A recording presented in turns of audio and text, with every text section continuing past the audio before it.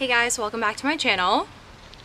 For those of you who don't know me, I'm Annika, and you might be looking at the title of this video like, whoa, what the heck? This video kind of has two parts, a little bit of a story and then talking to you about something, and then a second part, which I'll get into. I've kept really quiet about the subject, mostly for personal reasons, because it was something so personal and something really pretty traumatic to go through. Not to be dramatic, but to be very clear, this video is not to seek attention.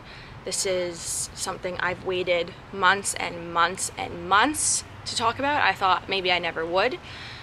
I've let it die down, and that's exactly why I'm bringing it up now, because I'm strong enough to talk about it, and I don't think it's as hot news to talk about anymore, because I really didn't want to turn something so traumatic for me into a publicity scandal, into giving it more attention than it needs to be. And this is not to bring attention to those photos. I know a lot of you watching this would say, well, this is dumb of you to do because now people are going to look for those photos. You know what? So many people have seen them already, and if you want to be gross enough to go look at something so private to me, I can't stop you, but I have a right to talk about something that has upset me, and I have a right to share my view on it and my story, and to help anyone else going through something similar, or to give other people a perspective on something so awful. Basically, over a year ago, I got my Snapchat hacked into, which I wasn't really aware of, and my personal photos that I would send to friends or my boyfriend at the time or whatever, those were taken. And I didn't really know until I got a text that threatened me, said give me your password within however long, or I'm gonna release these. So I called the police, and there was a police investigation, but they found out that the person who did it was outside of Canada, which means that outside of Canada, police can't really do anything, which is really unfortunate. At this time, I knew the person had the photos. Nothing ever really came from it. I would get sent once in a while a couple links that had me on it, but it never really went public. So I thought my life for a while was ruined and doomed. I thought no one would ever take me seriously. I called myself in my head a slut, which was an awful thing to tell yourself. I told myself that it was my fault, that I shouldn't even have these photos, that I should have known someone were to hack it. And yeah, it was just a really hard time for me, but it passed because nothing really ever came from it. So that was well over a year ago, almost 2. A week after I went through a breakup, the photos went totally public. It was tough. I got a lot of texts from people saying, hey, just so you know, I don't know if you know already, but I'm like, obviously I know. It was, number one, embarrassing at first, and then became shameful and weird, and I felt so incredibly violated. And I feel like a lot of people don't talk about this because it's so embarrassing, and they don't want to bring more, I guess, news or attention to the subject, but it has happened to so many people because of this digital age, and because it's so easy now for hackers to get into iCloud, Snapchats, camera rolls. It has happened to so many people on a small scale, large scale. So someone who only 20 people see it, me who a couple thousand, and then there's celebrities who millions of people see it. And it is no more or less hurtful depending on how many people see it. It still sucks. It is your consent, it is your body, and if you don't want someone seeing that, it doesn't matter who or how many people see it, it's still such a violation and so disgusting, and it's the worst feeling in the world. My heart dropped to my toes when I knew that kind of everyone I knew had seen it. I just kind of assumed no one would take me seriously. I assumed I would never get a job. No boy would ever want to be with me because, you know, who wants a girlfriend with her naked photos online? And these thoughts were really, really hard on anyone. And I also have a lot of self-esteem issues in general, and a lot of mental health issues. So this kind of really just made me feel like I didn't really have a purpose to be alive. It was really, really hard. and I kept really quiet about it. You know, I wanted to speak out about it. I got asked by people if I wanted a big news media outlet to cover it because my ex-boyfriend was a Toronto public figure. So, but I decided I wasn't ready or strong enough to talk about it. Because it was just so hurtful to me. A lot of the response was very kind and, you know, empathetic. I'm so sorry this happened to you. It must be awful. I'm here for you. People are gross. But then, you know, you get a lot of the gross men online just treating you like an absolute piece of meat. And you felt like going from a woman with respect, and just because of her own body, now she has no respect. I just think the most disgusting thing is turning a woman's body against her. And we're so scared of women's bodies. We're so scared of boobs. We're so scared as a society, and we think it's so shameful, and you're a slut, you're a whore, you don't have self-respect. If people have seen a woman naked, they can no longer take her seriously as a human being, which is so backwards. And I think as a society we need to move away from that, because it's incredibly dangerous for those who have consent to have their bodies shown, and for those like me who it was a sex crime, and I never had consent over thousands of people seeing my own body. Like, what's mine being taken away from me was so hard. And if any of you have ever gone through that, I'm so sorry. I wouldn't wish it upon my worst enemy. I'm so sorry. You are not alone, and it will get better.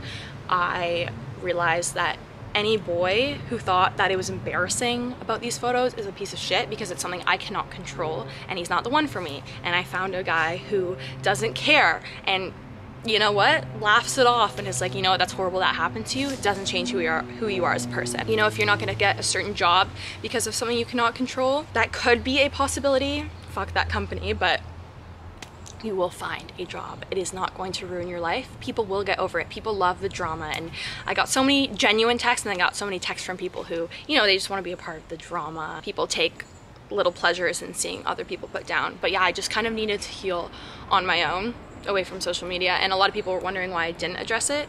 Yeah, I just didn't want to bring a lot of attention to it. But now I thought it through, and it's just, you know, I'm sure this has happened to at least one of you out there, or someone you know. You need to let yourself know, or the friend this happened to. It's a big deal because it's a crime, and it's so violating and disgusting and the worst feeling. But it's not a big deal in the sense that it's going to ruin your life. It is just a body. I don't care what society tells you otherwise. It's just your body. Bodies are beautiful, and they should be shown however you see fit. And the only problem with this is that you didn't choose, and I didn't choose to have these photos spread. And that's just so awful. But it's something I can't control, and for the longest time I was in major depression. But I came to terms that I can't change what I can't control. And you know what? Good things have come from it, which is the other half of this video. Some of you may think that, you know, I shouldn't manipulate this situation into something beneficial, but you know what, fuck it. My privacy was taken away from me, and I was in such a bad place for so long. I deserve to make something positive out of it, and at the end of the day, I'm thankful for it. I learned a lot from it. I learned a lot about my self-worth and about human beings in general and how we empathize with other people. It actually inspired the jewelry company I started. So for the person who hacked me, if you're out there, fuck you, but also joke's on you, because it inspired my booby necklace. And if you follow me on Instagram, you know I just launched my jewelry company, which is something I've been working on for a year. A lot of you have asked if it's my company or if it's in collaboration with someone. It's not, it's fully my company. I started it from the ground up. I have a partner who helped me with the building blocks and who does the financial side of everything, but I am the sole director. It is my company. I've wanted to start a jewelry line for a while, like a couple of years at least, but I didn't really have a lot of inspiration, and this like sparked it. It's just, for me, it's about pride in myself, and it reminds me about how beautiful the female body is, and to be proud of it rather than scared of it. It's like a way of like standing up for myself. Yeah, I'm on the internet for the world to see. You know what? It's like wearing it proud. Because if you're not embarrassed about it, it's hard for like other people to give you a hard time about it. And it means a lot to me. It shows a lot of strength. And this necklace doesn't really mean boobs and be provocative. It's giving women strength to do whatever they consent to. It's like a symbol of, if I don't want to show them at all, if I want to completely show them, it's literally whatever. It doesn't have to do with just bodies. It's just being strong and feeling free and empowered as a woman in general. Today I wanted to go through all the pieces that I have and talk about them and show them to you guys, and I'm really excited. I can't believe I can finally do this. It's been like a year in the process of me creating it and trying to make it perfect for you guys, so it's really surreal to me. I've put a lot of blood, sweat, and tears and a lot of personal finances into it, so it was a huge risk, but I'm trying to stay positive and hope that I can continue to grow it, and it's been good, just, you know, staying positive. So first I just want to tell you a little bit about the company. It is all fine jewelry, so I wanted to kind of step away from the jewelry that breaks really easily and turns your skin green. I've been a jewelry addict for a while, and I definitely always like invest in my pieces and prefer pieces that like last longer. The materials I work with are sterling silver and 14 karat gold. It's all ethically handmade in Toronto, Canada, where I live, by a family run jeweler. They're amazing. I'm very lucky to work with them. I do outsource a few pieces from the United States and Italy just because my jewelry doesn't have access to those components, but it's ethically made, and the most important part to me is that it's a charitable company. So $5 US from every single piece purchased is donated directly to two charities, depending on which piece you buy. The two charities are mental health and animal welfare. If you go to my website landiacollection.com and hit charities, it gives you like a full rundown of these charities, but it's CAMH for the mental health one. It's a hospital, non-for-profit hospital, and they also do worldwide initiatives and research. And then the Animal Welfare Institute, and they do marine life, pets, farm animals, lots of different things. So it's really important to me, so I'm really hoping to just raise a lot of money and give back to two causes that are extremely near and dear to my heart. And I always feel good when I am like indulging in something for myself. I know that it's like giving back to something. So that was really important for me to have that charitable aspect in the company. So yeah, everything is online on our website. You can buy it all there. We ship internationally. It's free shipping, over $250 US, and there's also flat rates if you have to pay for shipping. First off, the one I was telling you about is my booby necklace. It's my favorite. It's called the Freedom Necklace. Freedom, freedom, freedom. Get it? It's probably my favorite in the collection, and a lot of my friends got it from me, which was really sweet. This is 14 karat solid white gold. It has this chain. It's 16 inches long, so it sits like really perfectly on your chest. It's perfect for layering, as you can see. This also is available in sterling silver. The solid white gold is gonna last you forever. 14 karat gold is very, very durable. It's not gonna oxidize, it's not gonna get worse with water, or sweat, or anything like that. It's the most durable option, but we do have it in sterling silver for a little more affordable. It also comes in yellow gold as opposed to white gold. So this is the solid 14 karat yellow gold, and it's the exact same length, everything like that, but just a gold option if you're into gold jewelry. Some girls are silver, some girls are gold, and this also comes in 14 karat yellow gold plated sterling silver for also a more affordable option.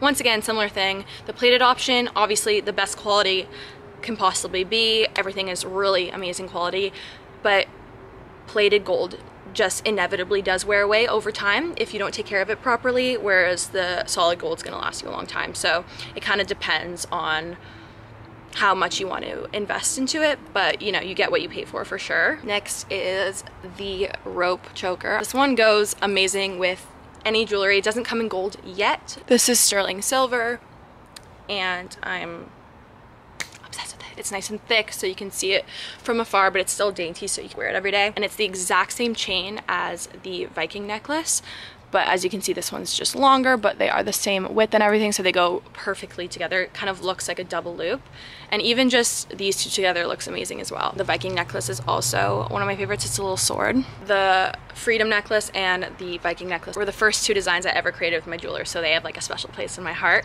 They're kind of the OGs. This is also sterling silver as well, the chain and the pendant. Then the Viking necklace also comes in the yellow gold, same deal. I love wearing this one with the gold boobs. It layers so nicely. The perfect length ever. If you're wearing like a booby top, it just sits perfectly. I also love it with like strapless tops like this as well. It's just such a nice long length and so good for layering everything, and I like how it's kind of gothic.